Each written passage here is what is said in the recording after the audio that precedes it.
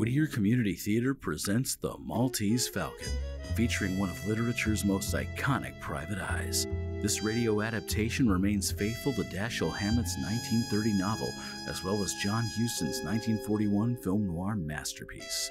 So come in from the rain-slicked streets, take off your fedora, and light up another cigarette as you listen to what unfolds. My name is Spade, Sam Spade. License number 3578896, issued by the Police Department of San Francisco. Occupation, private detective, sometimes known as Private Eye. My files in the case of the Maltese Falcon are closed, but I've got the Maltese Falcon. I've got it, and some dough. My partner got murdered, and a very slick chick went up for life. I'll tell you about it. This slick dame comes to see me one day. Gives me a song and dance about her sister and a guy called Floyd Thursby. She wants us to get her sister back before her mother and father get back from Hawaii. I put my partner, Miles Archer, on the case. That night, he gets murdered, and so does this guy, Thursby.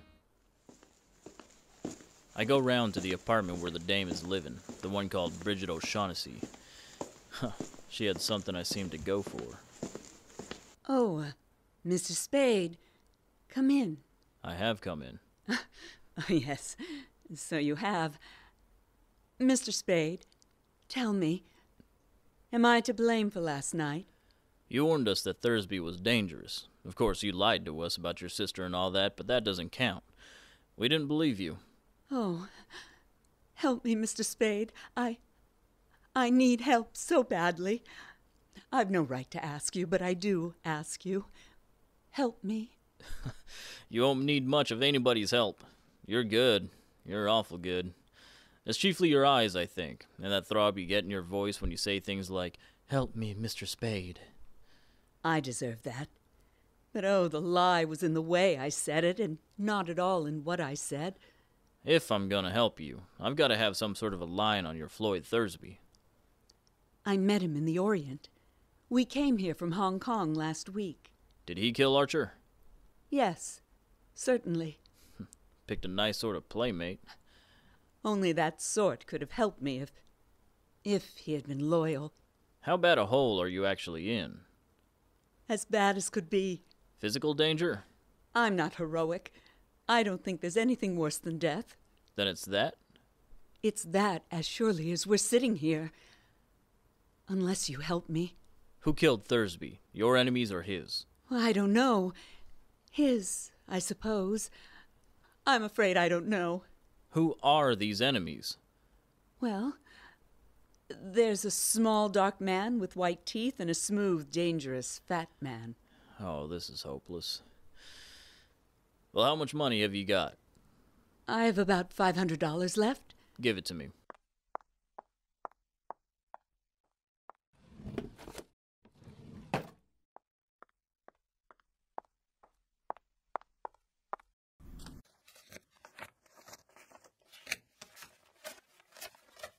There's only 400 here. I had to keep some to live on. Okay. I'll be back as soon as I can. You needn't come to the door with me. I can let myself out. I went by the office then and found a dark little guy with very white teeth waiting for me. His name was Joel Cairo. He was a Greek. Mr. Spade, I am trying to recover an ornament that has been, shall we say, mislaid, yes? And I thought and hoped you could assist me. Uh-huh. The ornament is a statuette, the black figure of a bird. I am prepared to pay the sum of $5,000 for its recovery, and no questions asked. 5,000's a lot of money. It's a very interesting figure. You will put your hands together, back of your neck, Mr. Spade. Huh? Oh, sure. I shall shoot you if you try to stop me, Mr. Spade, but I must search your office. Oh, you won't find anything but a pair of worn-out rubbers, a half pint of rum, and a pack of chewing gum. We shall see. Please, stand up. Over there. Sure. This way. No, the other way. Sure. Oh! I'll take the gun, Mr. Cairo. Now get up. I am very slow things like that, unfortunately. Yeah. I am still prepared to pay $5,000 for the return of the figure. Do you have it, Mr. Spade? No. Well, if it is not here, why did you just risk serious injury to prevent me from searching for it? Well, I should sit around and let people come in and stick me up? You wish some assurance of my sincerity? A retainer? I might. Say, $100? Ah, yeah. Better make it 200. Thanks. Your first guess was that I had the bird. What's your second guess? Well, that you know where it is, or where you can get it. You're not hiring me to murder or do burglary, but to get back the figure in some lawful way? Say, from a dame with red hair? Or a smooth, dangerous fat man? Oh, so you know. You must beware of them. They would stop at nothing. May I have my pistol now?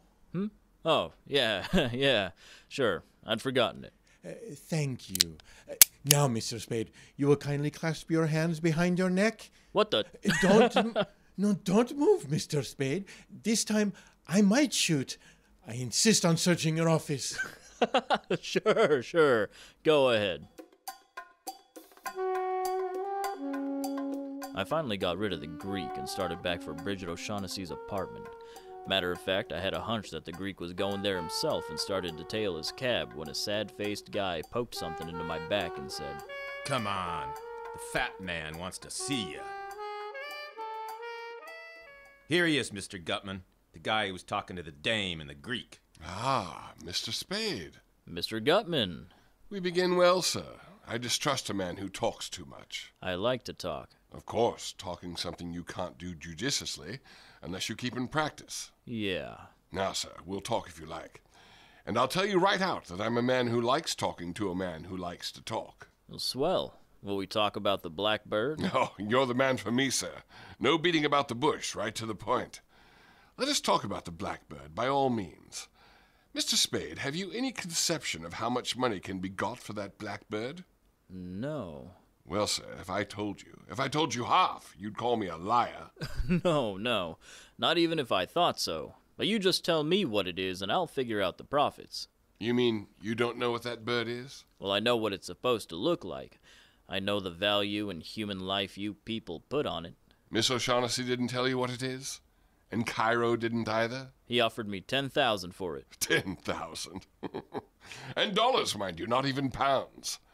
Well, they must know what it is. Or do they? What is your impression? I can't tell. They're both lying. Well, if they don't know, I'm the only one in the whole wide, sweet world who does. Swell. When you've told me, that'll make two of us. Mathematically correct, sir. But I don't know for certain that I'm going to tell you. Oh, don't be foolish. You know what it is, and I know where it is. That's why I'm here. Well, sir, where is it? Don't be silly. You see, I must tell you what I know, but you will not tell me what you know. That is hardly equitable, sir. No, I don't think we can do business along those lines. Yeah?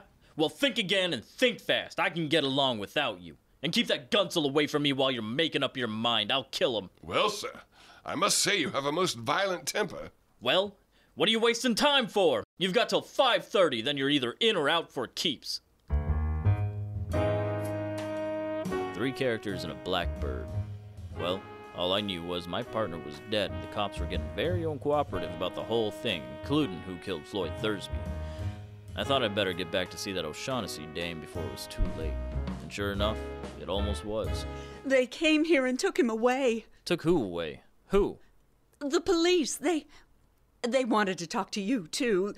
They took Mr. Cairo with them. What was he doing here? He came to talk about the bird. Hey, what is this bird, this Falcon that everybody's all steamed up about? Suppose I wouldn't tell you anything at all about it. What would you do? Something wild and unpredictable? Maybe. Well, it's a black figure, as you know, smooth and shiny, of a bird, a hawk or a falcon, about 12 inches high. Well, what makes it so important? I don't know.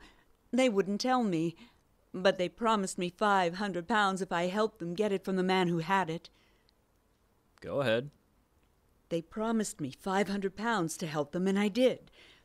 Then we found that Joel Cairo was going to take the Falcon and desert Floyd and me, so we did that to Joel first. Huh. You are a liar. I am a liar. I've always been a liar. Well, don't brag about it. Is there any truth at all in that yarn? Some. Not very much. Well, we've got plenty of time. I'll put some coffee on and we'll try again. Oh, I'm so tired. So tired of lying and thinking up lies and not knowing what is a lie and what is the truth.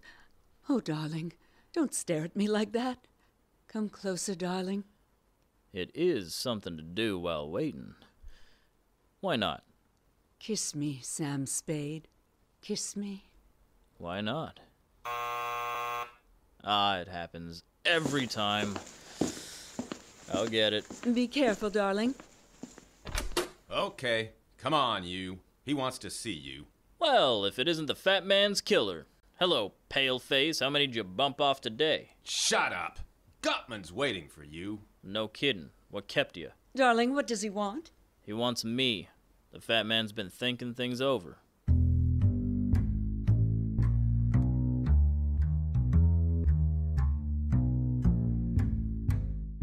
Well, Mr. Spade, I must apologize for sending for you in this fashion. Never mind.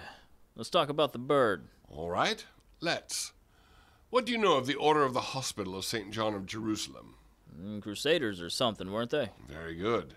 In 1539, these crusading knights persuaded Emperor Charles V to give them the island of Malta. He made but one condition. They were to pay him each year the tribute of a falcon, in acknowledgement that Malta was still under Spain. Do you follow me? Yeah. Have you any conception of the extreme, immeasurable wealth of the order of that time? Well, I imagine they were pretty well fixed. They were rolling in wealth, sir. They hit upon the happy thought of sending the emperor for the first year's tribute not an insignificant live bird, but a glorious golden falcon, encrusted from head to foot with the finest jewels in their coffers. Allow me to replenish your drink, sir. Well, what do you think of these knights? I don't know. Well, sir, the glorious falcon never reached Spain. Buccaneers raided the galleon. In 1713, the bird showed up in Sicily, in 1840 in Paris. And it had by that time acquired a coat of black enamel, looking like nothing but a fairly interesting black statue. In 1923, a Greek dealer found it in an obscure Paris shop. He knew what it was. I heard about it in London and rushed over to buy it.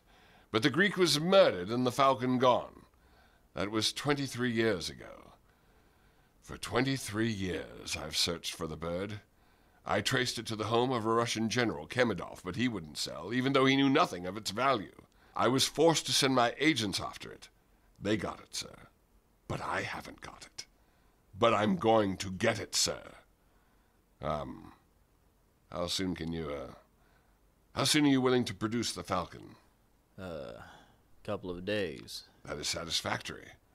Well, sir, here's a fair bargain and profits large enough for both of us. What's your idea of a fair bargain? Shall I say 100,000? Why not? What do you say to $250,000? Oh, then you think the dingus is worth $1 million, huh? Why not? Yeah, why not? Say, I feel kind of funny, Gutman. That drink. My dear man, how could you suggest anything so crude?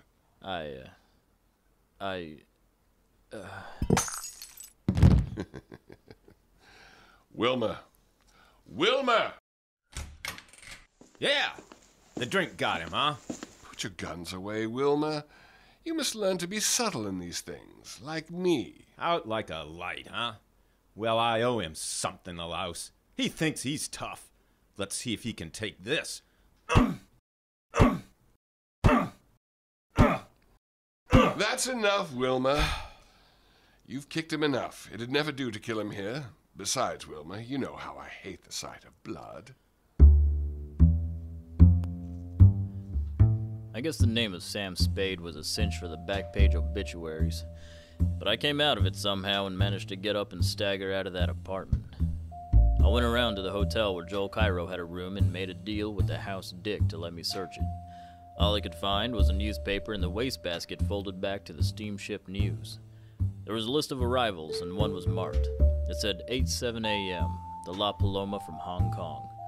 That was good enough for me. I got a cab and rode to the docks. The La Paloma was on fire and burning beautifully. I went back to my office to hold my aching head and think things over when the door opened. And a tall guy in a long black overcoat stood there with a package in his hands, making gurgling noises before he fell like a tree. He should have. He was dead. I took a good look at him. He was a mate off the La Paloma. I unwrapped his package and there it was. The black bird. The Maltese Falcon. I grabbed the phone and listened. It was Bridget O'Shaughnessy, and she said she was in trouble. I found her shivering in the dark corner of an office building, and I took her and the Falcon home to my apartment. I put her on the couch and put the Falcon in the icebox, where no one would think to look for anything, including ice. I came back in and switched on the lights, and found a surprise party waiting to greet me. Well, sir, we're all here. Now let's sit down and be comfortable and talk. Sure. Get away from me, Gunsel! You're not gonna frisk me. Stand still. Shut up. Put your paw on me and I'm gonna make you use that gun. Ask your boss if he wants me shot up before we talk. Never mind, Wilma. You're certainly a most headstrong individual, Mr. Spade. Well, let's be seated. You too, Cairo. You can put down your gun too. Of course, Mr. Spade. I was only using caution, as it were. You ready, Gutman? You ready to make the first payment and take the Falcon off my hands? Well, sir, as to that, here are $10,000, sir. Oh? We were talking about more money than this. Yes, sir, we were. But this is genuine coin of the realm, sir. With $1 of this, you can buy $10 of talk. And besides, there are more of us to be taken care of now. Well, that may be, but I've got the Falcon. I should not think it would be necessary to remind you, Mr. Spade, that though you may have the Falcon, we certainly have you. Yes, I'm trying not to let that worry me. We'll come to the money later. There's another thing to be taken care of first. We've got to have a fall guy. The police have to have a victim, somebody they can stick for those 3 murders. Only 2 murders, Mr. Spade. Thursby undoubtedly killed your partner. All right. 2. What difference does it make? The point is we've got to give the police... Oh, come, Mr. Spade. You can't expect us to believe at this late date you are the least afraid of the police, or that you're not able to handle... I'm up to my neck, Gutman. I've got to come through with somebody, a victim, when the time comes. If I don't, I'll be it. Now let's give him the Gunsel. He actually did shoot Thursby and the other one, didn't he? Anyway, he's made to order for the part. Let's turn him over to the cops. Get up on your feet. I've taken all the writing from you I'm gonna take. Get up! Shoot it out! Now, Wilma, don't shoot. There, Gunsel, that'll take care of you. Put him on the sofa. Sorry, Bridget, but you seem to have recovered. I'm all right. Good. Well, gentlemen, there's our fall guy. And now, gentlemen, you agree. Or I'll turn the Falcon and the whole lot of you in. Mr. Spade, I don't like this. What if we, took matters into our own hands and killed you? You won't, or you'll never find the Falcon. True, but there are other ways. We could make you talk. No, I'd take it and make you kill me, and then you'd end up in the same way. I believe you would, too. Well, I've always felt towards Wilma like a father, but you can have him. Swell. Let's get the details fixed. Why did he shoot Thursby? Thursby was Miss O'Shaughnessy's ally. We thought in disposing of him, we would teach Miss O'Shaughnessy to patch up her differences with us regarding the Falcon. And the mate from the La Paloma? Oh, that was Miss O'Shaughnessy's fault. Cairo got in touch with me when he saw the notice of the ship's arrival. He remembered that the mate and Miss O'Shaughnessy had been friendly in Hong Kong. He called on this man, but he, with Miss O'Shaughnessy and the bird, slipped through our fingers. We followed them to her apartment, and Wilma shot the mate as he was coming down the fire escape. He shot him many times, but the man was tough, and he did not drop the Falcon. We, persuaded Miss O'Shaughnessy to call your office. But unfortunately, she did not call in time to prevent you from meeting the mate and getting the Falcon. I see. And now, sir, would it be presumptuous if we asked to see the Falcon? Okay. It's in my icebox. Icebox? I say! You are a character, sir. Yes, very, very clever of you. Very. I've got it. I've got it. Bring it in here at once. Here, wrapped in this. Now, after 23 years. Oh, it is it. But we'll make sure. Hand me a knife, sir. Here. I'll peel off some of this disfiguring enamel. It's a fake! All right, O'Shaughnessy, you've had your little joke. Now tell us about it. No, Sam, no. That's the one I got from the Russian, I swear. You bungled it, Cutman. You and your stupid attempt to buy it. The Russian caught on how valuable it was. No wonder we had so little trouble stealing it. Oh, you imbecile. Oh, you bloated idiot. Yes, this is the Russian's hand. There's no doubt of it. Well, sir, what do you suggest? Shall we stand here and shed tears and call each other names? Or shall we go to Istanbul and interview our Russian friend? Go? To Istanbul? For 23 years I've wanted that little item and have been trying to get it. If I must spend another year on the quest, well, that will be an added expenditure in time only. I'll go with you. Wilmer's gone. Wilmer's gone? Oh, so he has. Well, that makes it imperative that we go too. And by the way, Mr. Spade, I'll trouble you for my envelope containing the $10,000. I kept my end of the bargain, but I'll settle for $1,000 for expenses. Thank you. I'll allow you the 1,000. That'll take care of my time. Now, sir, we'll say goodbye to you, unless you care to undertake the Istanbul expedition with us. You don't? Oh, that's too bad. Well, sir, the shortest farewells are best. Adieu. And to you, Miss O'Shaughnessy, I leave the rara avis there on the table as a little memento. The Maltese Falcon.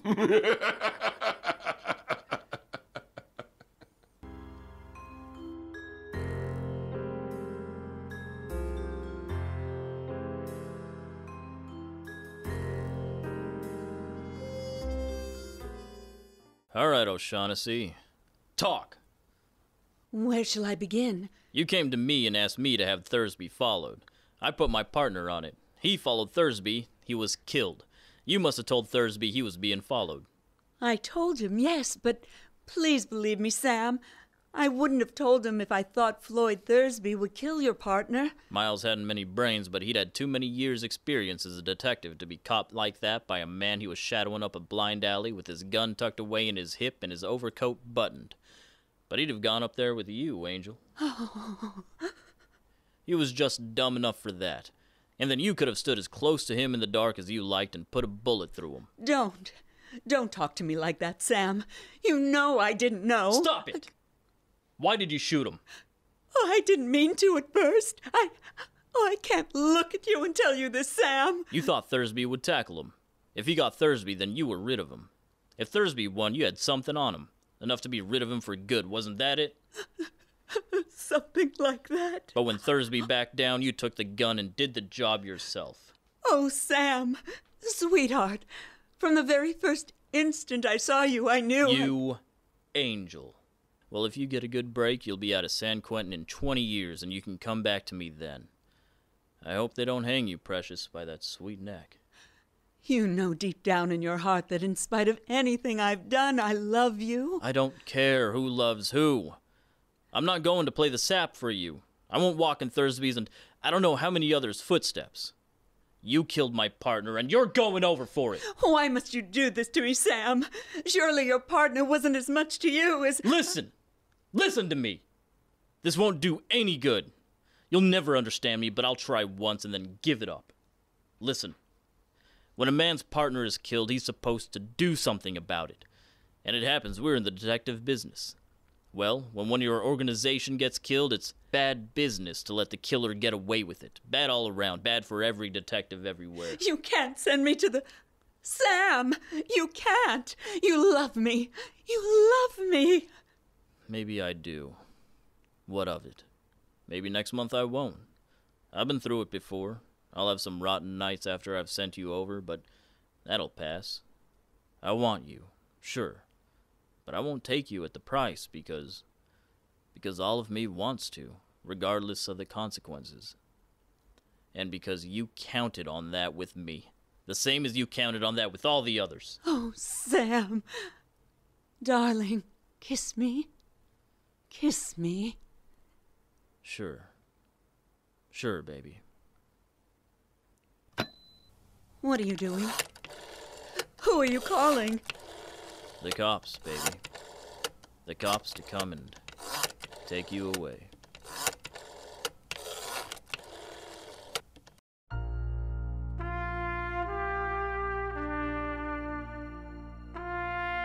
Whittier Community Theater has brought you The Maltese Falcon, based on Dashiell Hammett's influential 1930 detective novel and John Huston's 1941 film noir masterpiece. This adaptation was written for radio by Frank Wilson and originally broadcast in 1946. This latest production was directed by Phil Brickey and features the voice talents of RigelKent Paden, Cary Martin, Guy Van Empel, Stephen Biggs, and Brian Yager. I'm your announcer, Peter Miller. Thank you for listening, and don't forget to like and subscribe.